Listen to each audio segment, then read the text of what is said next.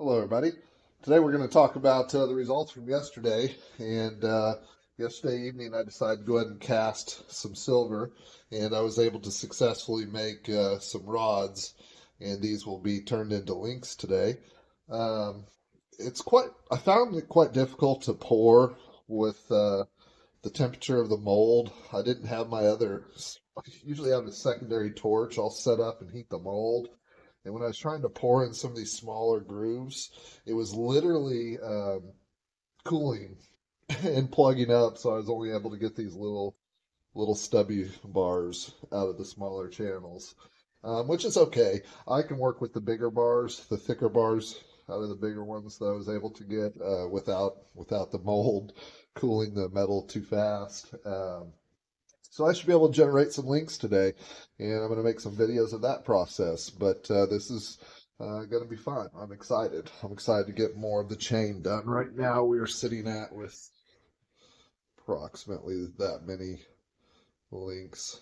Um, so I'm going for a 20-inch chain overall with this for the gift. But here we go. All right, here's a little closer look at these rods I was able to get poured with the mold yesterday, and this is what we'll be stretching into links, thin wire using a rolling mill. This is a VEVOR Chinese rolling mill. If you're trying to do really precise stuff, this won't work, but for what I'm doing, it works just fine. If you want a really precise like sheet, what I mean by precise is this has a lot of flex between the rods, so you get a gradient of pressure. It doesn't roll a perfectly flat sheet, but it will do square wire pretty well, and also comfort bands pretty well. Um, Anyways, we're going to move forward, and I'm going to make some videos of this happening. I'm trying to increase my YouTube channel, so if you like what you're seeing, please like and subscribe and watch me hopefully grow along the journey. I know my channel's been up for quite a few years, but I've never actually taken it real serious and trying to make good quality videos. So here we go.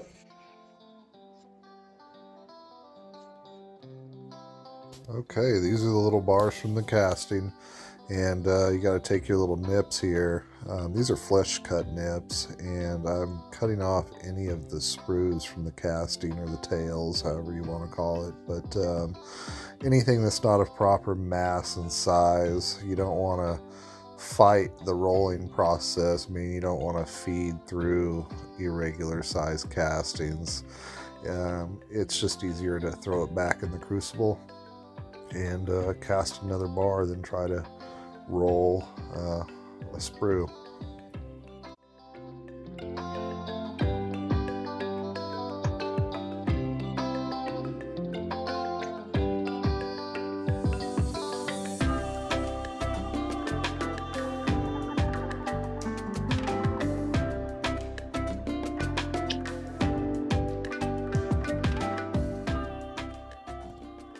After you cut those sprues off, you always want to round them up and throw them back in your crucible to be melted again. And I will end up melting one or two more large bars to complete this necklace before it's all said and done. Here I'm marking the ends with the Sharpie, that way I don't lose direction. Once you start feeding these wires through the mill, you don't want to change the direction of what you feed. It'll cause them to break. Literally the silver will separate if you roll it the wrong way. I'm also sending it through, I'm keying it. It's a square rolling mill, so when you feed the wire through, I'm sending it through and then I'm turning it 90 degrees and then sending it through again. And that's because that Chinese rolling mill is not true. And if you want to maintain a square link throughout your process, or a square wire, you got to do that with this VEVOR. If you had a nice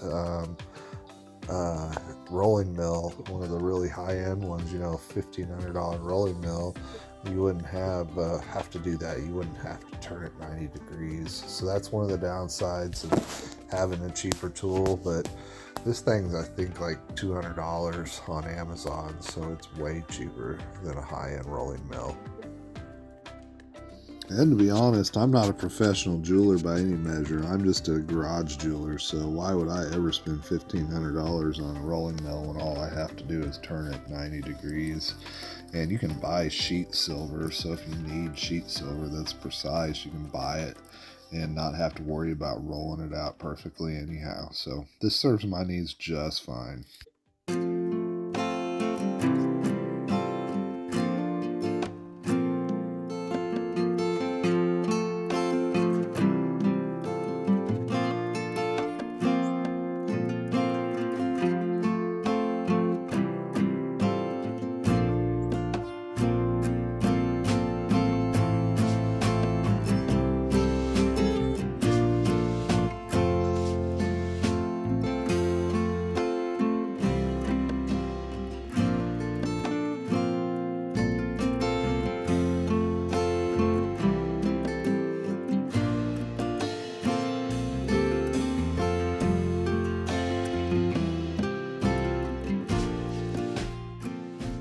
So as you're sending them through, you can get about 2 360-degree turns out of the mill before you have to re-anneal them. And this is the annealing process here. You literally take the torch and heat them up to almost melt. Well, not almost melt, but you get them really hot. There's a trick to annealing. You can take a Sharpie marker and mark on it, and once the torch makes the Sharpie disappear, then that's pretty much hot enough for you to consider it annealed. Once you anneal, you always quench, and I quench in a pickle solution. You can quench in water if you want, it doesn't really matter. Especially when working with pure silver, it doesn't oxidize per se, and the pickling solution is what you use to lift the oxidation off. But literally, that's what you do. You pickle, i.e. quench, and then you go back to the mill. You're able to get 2 more cycles of 360 out of the adjustment there at top, which is gives it quite a bit of stretch. As you see here, those little bars are turning into quite long wire at this point. Now that I've got the bars to the 1.5 millimeters, I literally take them and straighten them by finger. This helps whenever you go to wrap them around whatever device you're going to use to make your coils. In my case, I use a punch, but you want to keep your coils, because it's a square wire, you want to keep them directional. You don't want it to twist, and that way your coils all match whenever you cut your coil pack into individual jump rings. So you're just looking for uniformity, and that's what I'm doing here.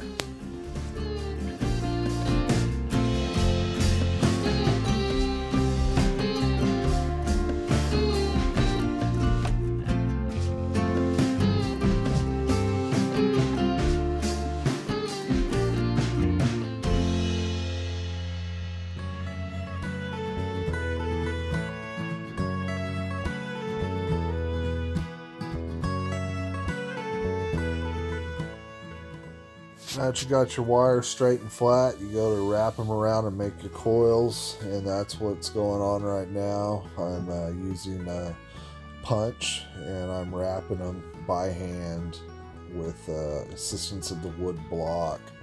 The wood block allows me to grab the silver and keep it wound real tight, and then I'm using the hammer to help compress the coil. Sometimes they get kind of twisted as you're winding them, and that's what you're trying to avoid by pushing them flat with your finger in the previous section. And when you do that, you got to take the hammer or something to get them to seat proper, and that's what I was doing, is just trying to get them to seat good and make them uniformed. And that's what the overall goal is, to get as many coils to look identical as possible, so all your jump rings, when you go to saw them, will look identical. So now comes the sawing of the coil. It's very difficult to keep the coil in the ball vise. They make a tool that helps hold the little coil pack, as you can saw it. You can also saw it with a jeweler's Fordham tool, which I do have, but you remove a lot of metal with the size of the wheel, the cut-off wheel, versus using a jeweler's saw. You don't lose that much of the overall diameter of the ring. And whenever you close the ring down smaller, you take more metal away, you end up with a smaller overall chain. And I'm just trying to maintain the link size that I intended from the get-go. And so I chose or opted to use my jeweler's saw. Way more labor, but in the long run, I save material.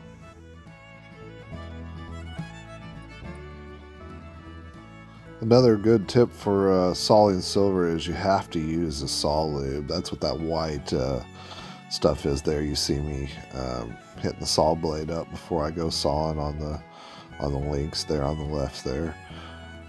Now that you got your jump rings all cut, you assemble into the chain. Here the chain is not officially soldered. The links are just put together.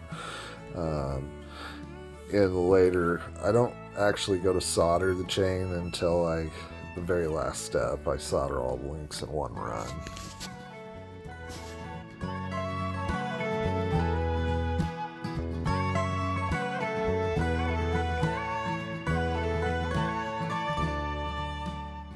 Morning, everyone. Thanks for tuning in again. What are we working on today? Well, it's going to be this chain that I started the other day, and we're at 14 inches, and I need to be at 20 for the gift, and that's before the toggle. Last night, I came out here before bed and just poured a couple bars to get the start on the day. I will pour one more of these. That's a big one there. You can see the borax on it as well. So, got that one. And that little guy right there as well. So they're pretty good size, considering. But I'm going to pour one more today. I've got the other half of the silver dollar. I told everybody that I like to cut them in half with the bolt cutters down there, and only melt a ½ ounce at a time in the crucible. It really does matter. I think it makes it easier to manage and pour, and it pours a good size rod. What ½ ounce does to work with. You don't want to get too big of a rod to start feeding through your mill, because what happens is you end up with this huge wire that you're trying to feed through that can be a few feet long. I kid you not. This one here, this guy will stretch out. We're going to see. I'll measure it just so we know the start is without the slack on there, without the slack on the tail. Oops, it's hard to get that to look. But that's 2.5 inches to the little mark there. And we'll see how far it stretches in the end. Here we go. So I oil my mold. Some people use the carbon off of the soot off the torch, but I like to use oil. It seems to really help that silver flow into the mold real fast, especially a cooler mold if you're not using a secondary torch to keep that mold hot. So anyways, I prefer, that's just machinist oil, and that's what I prefer to use.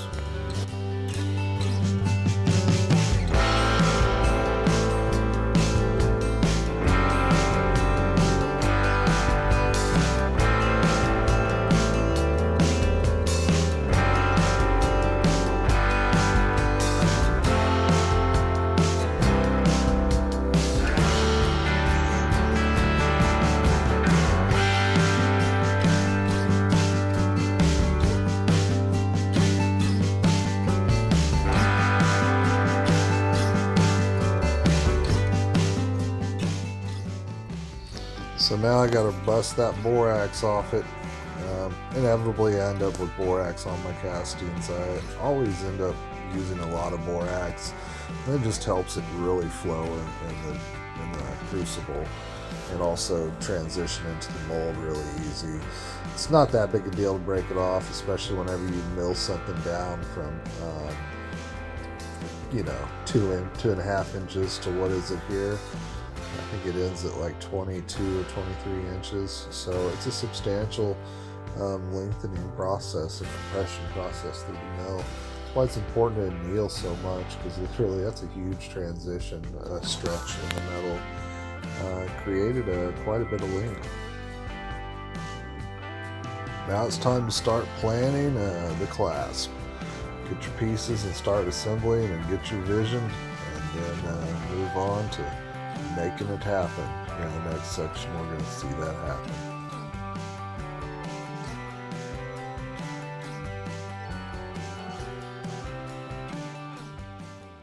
Welcome back, day 5. Part 3, I think, is what I'm going to call this. Here we go. So now I'm going to give it a bath in the pickling solution to remove any oils. Pickle's just basically an acid. It eats any oils and cleans it off.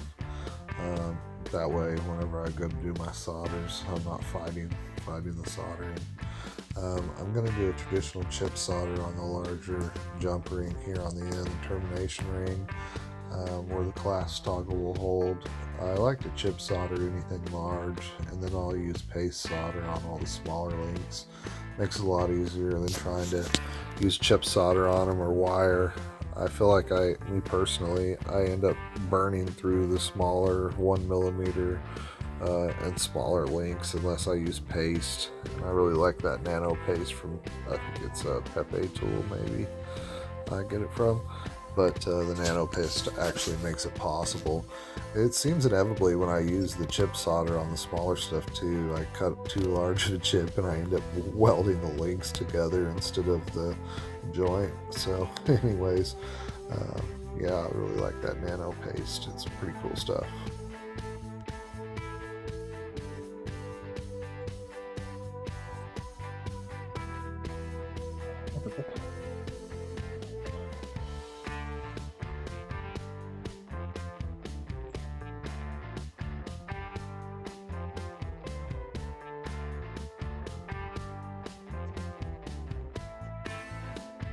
So in between each solder, you keep seeing me take the pliers and give it a little squeeze. That's to bring the joint together. You want the joint to actually be touching before you try to solder it. It really does matter. The solder won't work unless they're actually touching.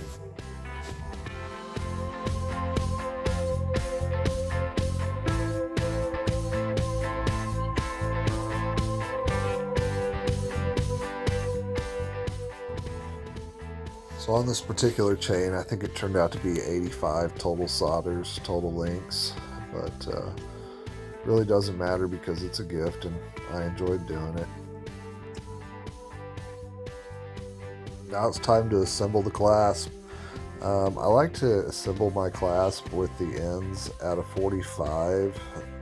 I just really feel like just a traditional bar toggle always falls out, especially if it like goes up against something like on a bracelet. You put your hand down on a table, it'll push the bar right through the toggle. So I like to put the end terminations on there, kind of look like anchor ends, and then I like to have them kind of at a 45 because I feel like that helps prevent them from falling out or the bar getting pushed through. I also like to make the bar exactly the size of the termination ring, meaning it will pass through just barely, not too large, not too small, just right.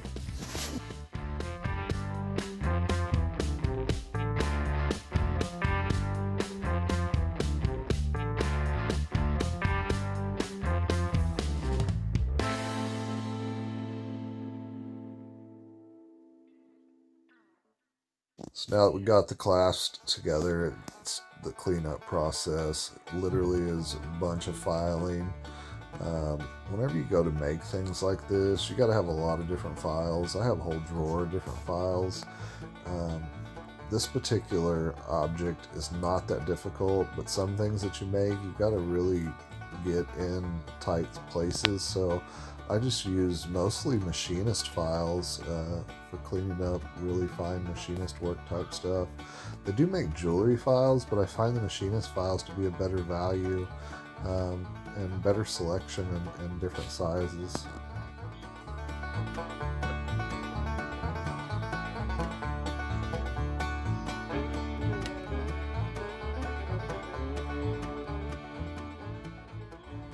So a neat fact about silver, it has the most conductivity of all the transition metals. It is also the most lustrous, meaning it has the most reflectivity. It is an absolute beautiful metal. I feel like once it's alloyed with other metals to create sterling, it loses its shine. It also loses characteristics like a thud. It's really thuddy in its pure state, and it becomes more clingy or clanky once you alloy it. So, and that I guess goes with the hardness, right? The harder it is, the more clanky it's going to be, and the softer it is, the more thuddy it will be. So the pure silver, of course, is softer than the sterling silver. Another thing about the pure silver versus the sterling silver is pure silver is far less likely to oxidize. It will oxidize in the environment, but at a much lower rate than, you know, an alloyed silver. The nickel that they usually alloy sterling with, it definitely oxidizes at a much higher rate, and that's why you have to constantly polish sterling silver or 800 silver, which would be coin silver.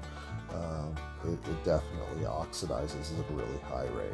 So anyways, just a little bit of food for thought.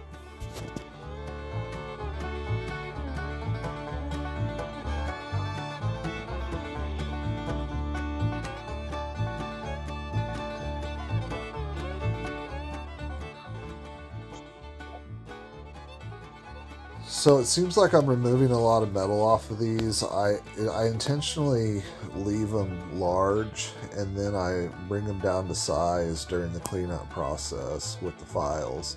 As the old saying goes, you can remove material easily, but putting it back, well, let's just say that that's pretty much impossible. Yeah, you can build up a bunch of solder or something like that, but it's not the same as actually having the original metal. And here's the final chain.